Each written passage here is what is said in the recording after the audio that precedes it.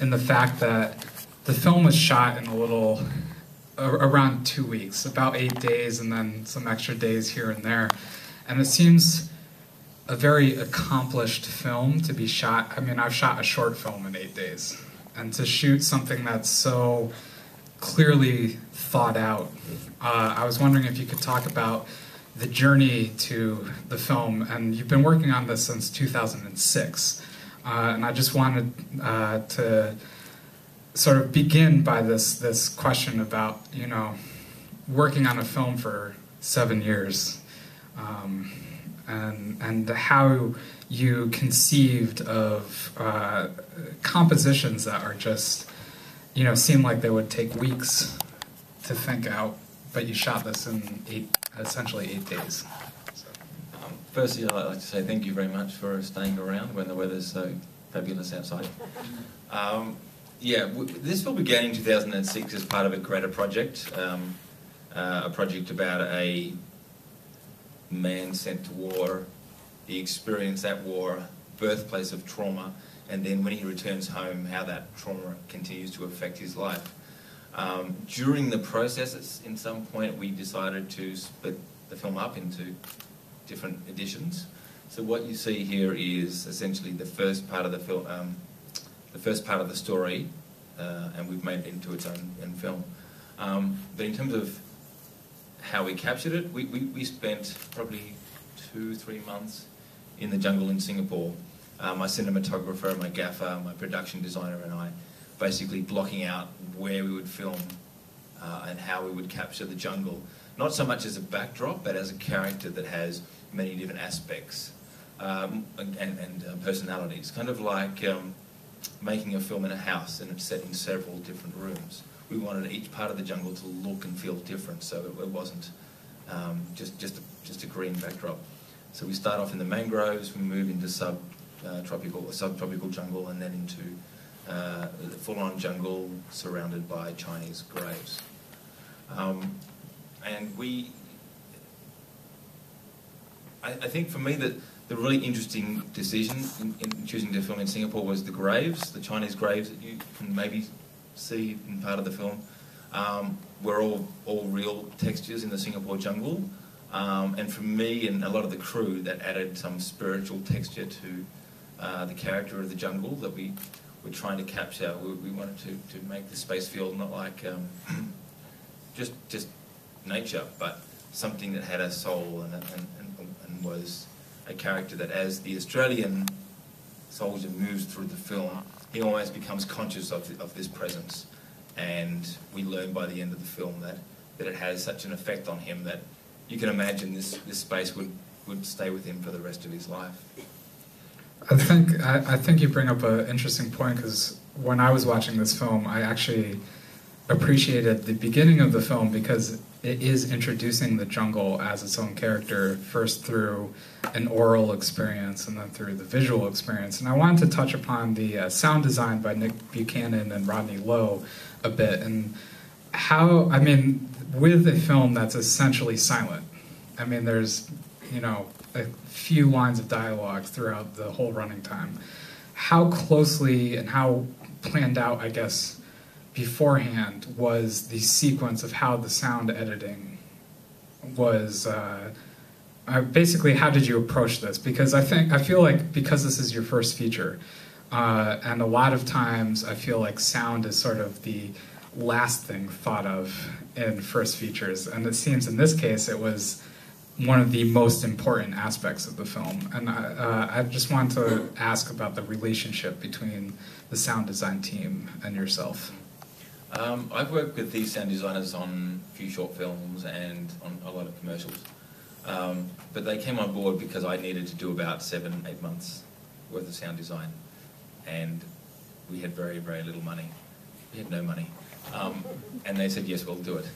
So I was very grateful that they could not only achieve it, but we came up with something that was so collaborative and so strong. That their work really stands out for me in the film as it isn't just something you add on to the top of the cinematography or on top of the acting. It's something that was from the beginning pretty much integral to the structure of the film. So my short films have really been reliant on sound design to drive the narrative and the story. And it's the same for this feature, because I was living in Singapore for about 3 years when this story came to me. And it was hearing the stories of people who were in this landscape during the war, in addition to me being in this world and hearing the sounds of the jungle and being immersed in this world.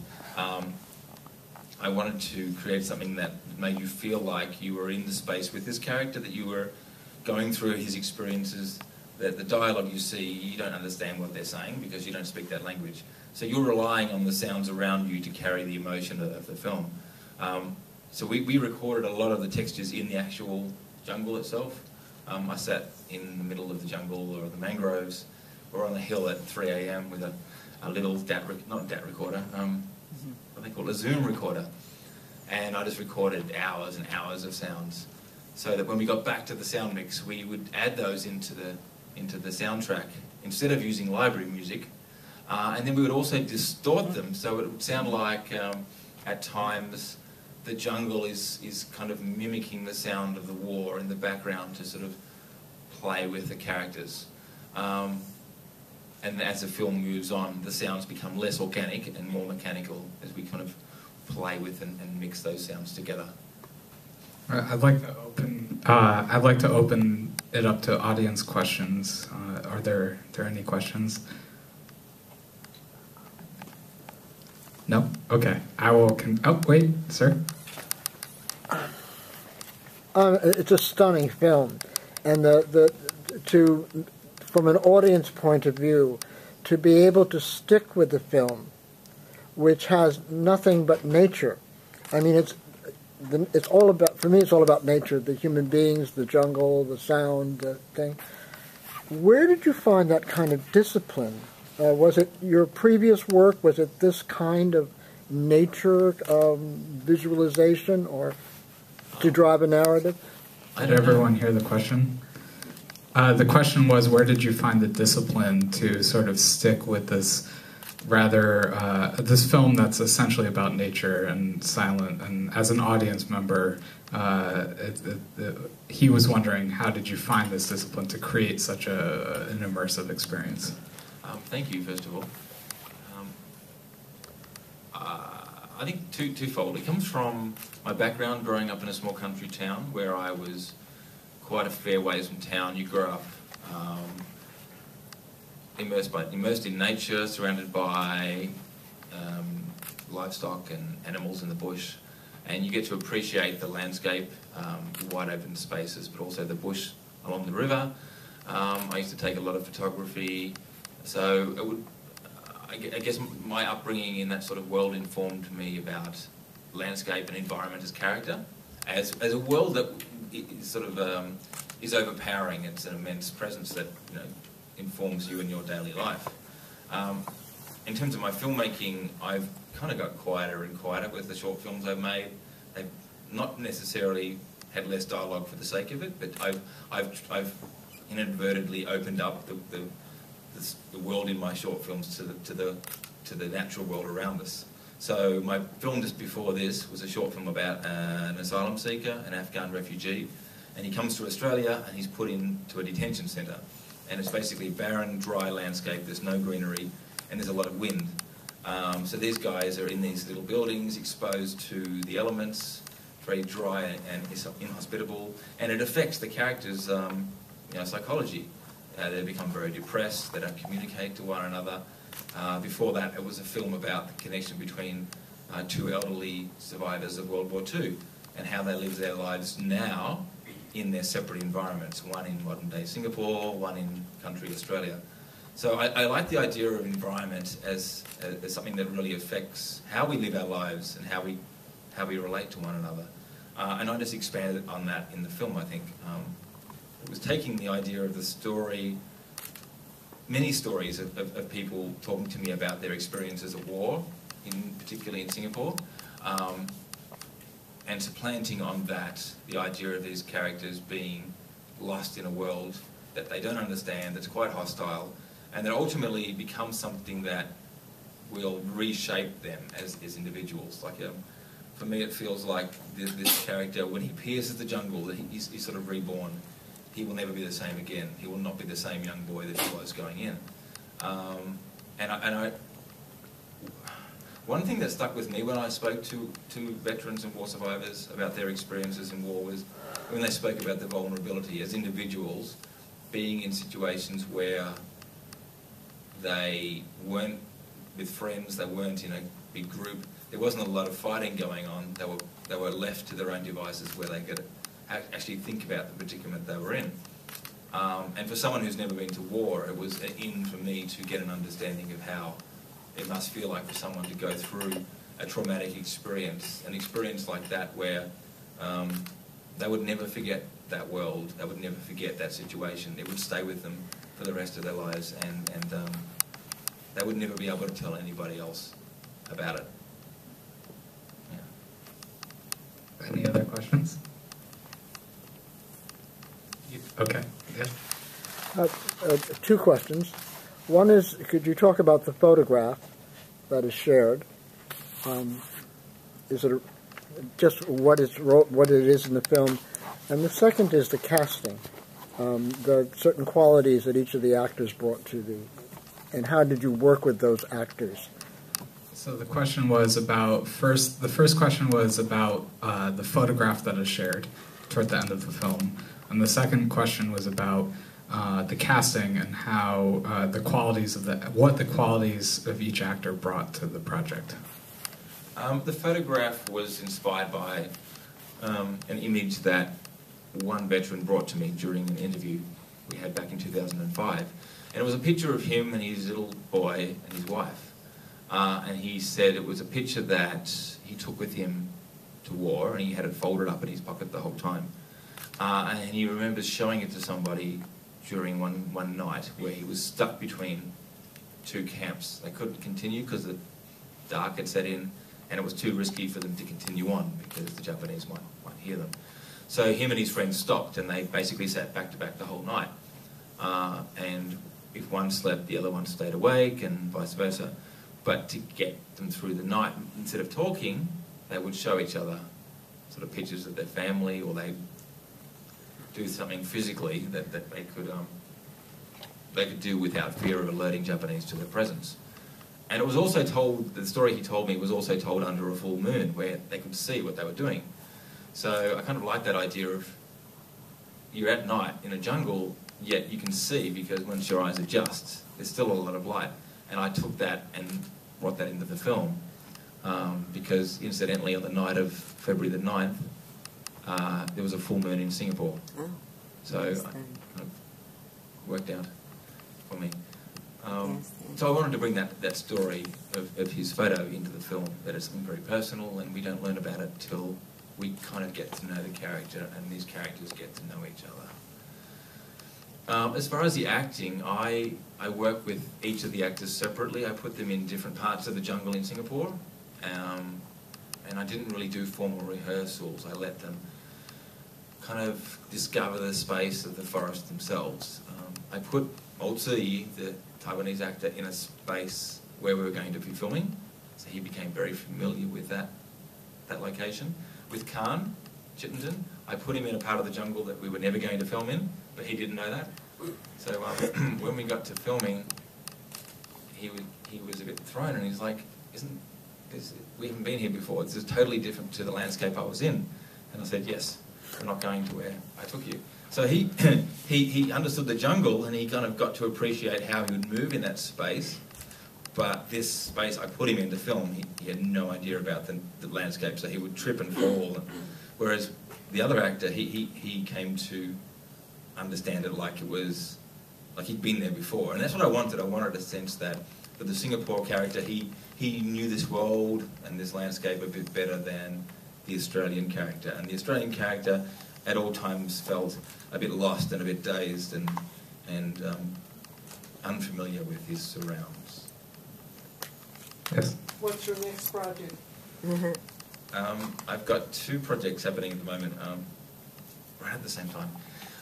One is a follow-up film to Canopy, not really a sequel, but it's part of the grand project that I spoke of earlier, where in my head, it was always a story of someone that goes to war, we experience that birthplace of trauma, and then we see what happens when they return home and the effect of that trauma. So the next film will be the return home and how he copes with being at home, but whilst part of him is still stuck in Singapore.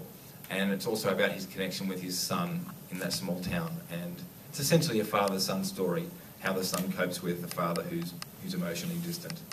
And that was inspired largely by the town that I grew up in and the families of people that were affected by their parents or grandparents who were sent to Second World War and Vietnam and came back very affected.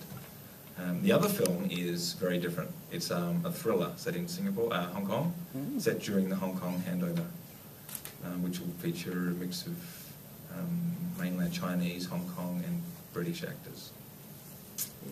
Yes? Hi. I thought it was a really powerful yet intimate film, and I think it was really great the way you just focused on the two of them and their relationship. But it's interesting, as an American, I don't know how anybody else here feels, but we don't learn much or anything about the Singaporean role in World War II, or even Australia for that matter. You know, typically it's about Western Europe and America and Canada and all that, and Russia. But I just thought it was so interesting because we don't learn about that other part of the world, really. Yeah, there were Australians in many conflicts all over the world that nobody knows about. We were scattered everywhere. Even my Taiwanese actor didn't know about the Australians and their involvement in Singapore. Yet when Singapore fell, 8 days after this film was set, but when it fell to the Japanese, 16,000 Australians were interned in prisoner of war camps for 3.5 years. So there were quite a few sent over at the whim of the British Empire. But it was pretty much that incident, that fall of Singapore, that was the inciting incident for Australia cutting ties with the British formally and then kind of aligning itself closer to America. And that's how we've now got a close partnership with America because of that situation.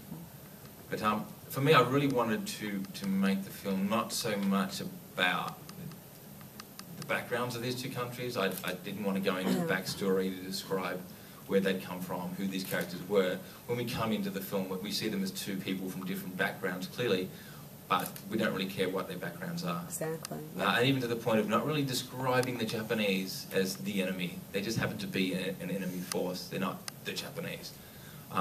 And to the point where we get to the end of the film and we see their faces in close-up, they're essentially just three boys who, stripped of uniform, are just people who seem incongruous with their settings, these boys don't feel like there should be a war, and that's the feeling I wanted to convey. Yes. What was the propaganda? Was that propaganda that was dropped? Yes. And what did it say? Because it looked like it might have been in Japanese and in another language. Yeah. I couldn't figure it out. The question was about his sequence where he walks through the field and there's the leaflets through, and it was propaganda that was dropped. And it was propaganda, and the Japanese dropped them all over the countryside in Malaya and Singapore, and they were in Chinese and in Malay, and they basically said, "We are your Asian brothers, and we will help you, rid the country of these white people. Stand with us, and we'll help liberate you." But they got into, obviously the Chinese who were fighting the Japanese since 1937 didn't buy any of that, but I guess they were just hoping to win over anybody they could as they advanced down the peninsula. I think it worked in small part in Malaysia, but any sort of sympathy they had garnered was quickly destroyed as they occupied Malaysia and Singapore. But for me, it was also about, in America, you've got the idea of the poppy, haven't you? The symbolism of the red poppy from World War II. In Australia, we had a lot of soldiers sent to the battlefields in France, where a lot of Australians were killed, and after the war, a lot of red poppies would sprout from the areas that these guys died. And the red poppy became a symbol of those who had fallen. And every year we have these red poppies, plastic version, paper version, sold during our Remembrance Day as a remembrance. And I like the idea of that, the visual of the red poppy in the field being somehow connected to what we see here, and the idea of these red dots throughout the green field for me felt like something akin to the poppies that, as Australians, we're used to seeing in sort of our film mythology. In the back, yes. I noticed there was a lot of stillness, almost slow motion in the film, and I was wondering your thoughts on that. The question was about the stillness of the film and slow motion, and his thoughts about that. It came a lot from speaking with veterans about the idea of being stuck in spaces between battles, stuck overnight between camps, waiting to move on, and these being moments when they'd actually stopped to think, and they had the time to think about where they were, whereas battles they described as moments that they can't remember. They would happen so quickly and they'd be over before they knew it. They don't remember the battles that we typically see in films, but they remember really quiet and long drawn out moments when they were feeling very fearful. So I wanted to explore those moments of these people, these human beings feeling very fearful. And also by drawing it out for me, it sort of conveyed, it was trying to convey a sense of, not so much them being lost, but they weren't on a mission to go from A to B. There was no clear-cut decision to go here or do that.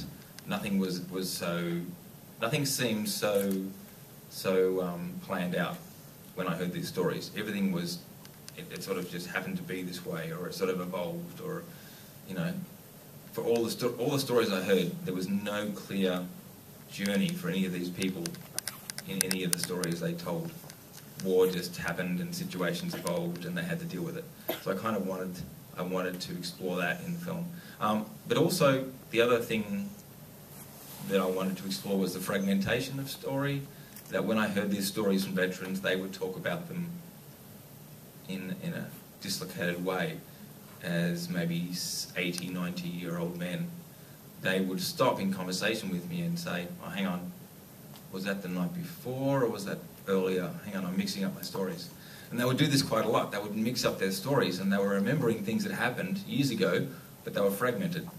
And I kind of wanted to have the journey of these characters throughout the evening become more dislocated and fragmented, and even cyclical. They're kind of looping back on themselves, as if the stories over time become non-linear.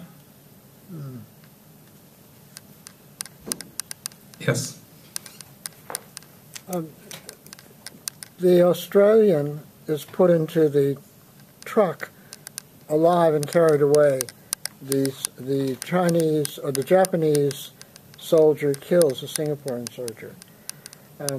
Talk about that dynamic. The question is about the ending where the Australian is put into the truck and driven away, and the Singaporean, the freedom fighter, is killed by the Japanese soldier. That was just down to what actually happened pretty much in Singapore. The Japanese have been fighting the Chinese for 5 years before these events happened. And there was a real hatred for the Chinese. And anywhere they went throughout Asia, there were Chinese nationalists that would resist the Japanese. So their response was to kill the Chinese. With the Westerners, I guess the response was they didn't know what to make of these people. They hadn't encountered them in war until this point.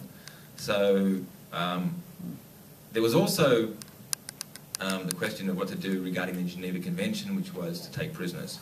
So early on there was a little bit of do we or do we not obey the Geneva Convention. But ultimately I think it came down to they didn't know what to do with them. So they rounded them up and put them in prisoner of war camps. Whereas the Chinese, particularly in Singapore, they would just shoot on sight. When the Japanese invaded or occupied Singapore, there was a 2-week period sometime after that called Sok Ching, which is basically they went house to house and took young men from families, young Chinese men who were around the ages of 18 and 30, and took them, escorted them away and shot them. And estimates range from 50 to 100,000 young Singapore Chinese men were just killed because they were considered a threat to the Japanese occupation in Singapore. So I just really wanted to show a disparity between how the Singapore Chinese were treated and how the Western soldiers were treated in Singapore. I just wanted to briefly talk about the language in the film. Nothing's subtitled. Clearly, the Singaporean is, as we talked about earlier, speaking a dialect. The Australian soldier barely says anything, and the Japanese soldiers are only speaking in Japanese. Nothing is subtitled. And I was wondering if you could talk about audience reaction in various places you've shown this, and also what it was like to direct a multilingual crew as well as a multilingual film. The audience reaction, first of all. Throughout different parts of the world, I've been to Toronto, across to Korea, China, Taiwan, Israel, Poland, all over, Brazil. There's been a lot of questions that have been common throughout each country, and I think that has to do with people connecting to the situation of family members being at war and the effect it has. The idea that they can see how that experience would affect someone when they returned home. So audience members have spoken a lot about their father or their grandfather who might have had this sort of experience, and it doesn't have to be that kind of war. It's just that experience seems common throughout the world, regardless of what arena of war it is. And that was interesting for me because that's what I was sort of going for, that this connection isn't really symbolic of specifically Australia and Singapore. It's just the way people from different backgrounds connect in times of war. In terms of, different questions. I think in Korea, of all places, they brought up that they sort of asked questions about the connection between the soldiers. Is there a homosexual connection? I think was the question. Mm-hmm. And for me, I said, well, it's really what you as an audience member bring to the film. For me, it's a film where you strip away language, background, dialogue, and even gender, and you're left with two human beings that connect. So it's irrelevant where they're from. It's really what you as an audience member bring to the film. And I said, and if you feel that there's a connection in that way between the two soldiers, then that's interesting in itself, because it's what you as an audience member make that connection to be. And I really wanted to make it something quite generic and quite open for audiences to bring their own expectations to. And unfortunately, that is, I just got the signal from our house manager. That is the end of the Q&A. So everybody, please join me in giving a warm round of applause for our director. Thank you, Aaron, for all the way from coming all the way from Melbourne to join us here for this Q&A. Thank you. And if you want to find out more about the film or see where else it's screening, our Facebook page, which is /Canopy the film. Feel free to check it out. Thank you so much. Thank you. Thank you.